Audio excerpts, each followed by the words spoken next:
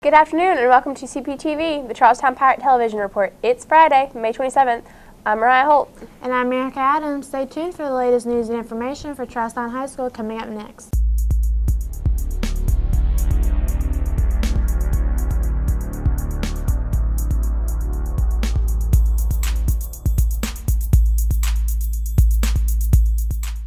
The CHS Pirate Football Program has announced a mandatory parent meeting for Wednesday, June 1st, beginning at 7 p.m. in the high school gym. This is a mandatory meeting for parents of all prospective CHS football players of the upcoming 2011 football season. Parents need to keep in mind that meeting with Coach Hawkins is required before their player can get their equipment. For more information, contact Coach Hawkins. Attention cadet teachers, even though computers are being picked up, you are still expected to complete your weekly logs and end of semester reflection. These forms can be printed off from Mr. Tolliver's website, or you can see him for copies.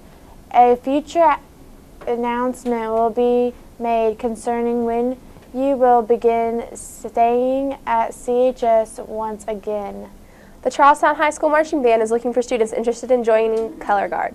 No experience is needed. We will teach you about the art of movement, dance, choreography, and music. All you have to do is show up to the 2 introductory sessions on Thursday, June 2nd and Tuesday, June 7th from 3 to 4:30. Please wear comfortable clothing and shoes. If you have any questions, contact Mr. Roner, Erica Correll, or Keely Pace for more information.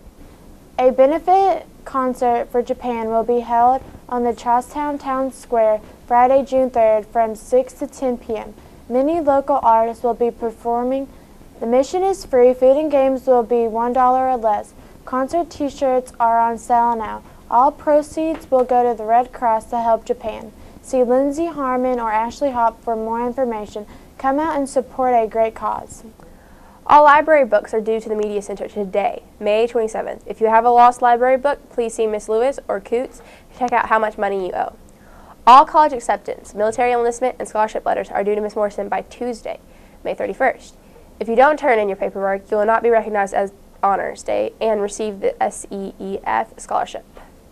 The senior slideshow is on sale beginning today and will continue through Wednesday, June 6th. See Miss Morrison to order. The best way to get your announcement on the CPTV report is to have a teacher email it to Mr. Gross. Please get that announcement to us 3 days in advance if possible. Applications for the Miss Clark County Fair Queen pageant are now available. Any girl between the ages of 16 and 21 are eligible to participate. Please see Mrs. Jones in the guidance office for an application. The latest Charlestown weather forecast plus your latest local sports coming up after the break.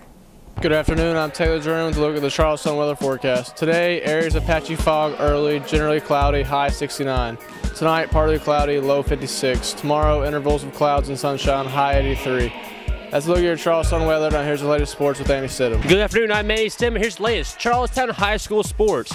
In boys baseball, rain on Thursday forced the postponement of 2 first-round games in the Class 3A Silver Creek sectional at Stollersburg. Charlestown's opening round game with Mitchell will be played at 6:30 p.m. today. The other first-round contest between Salem and Crawford County will take place at 11 a.m. Monday. That's look at sports. A final word from the newsroom is next. Do you have a friend with a birthday coming up? If so, why not say happy birthday in a special way by putting their announcement on the CPTV report?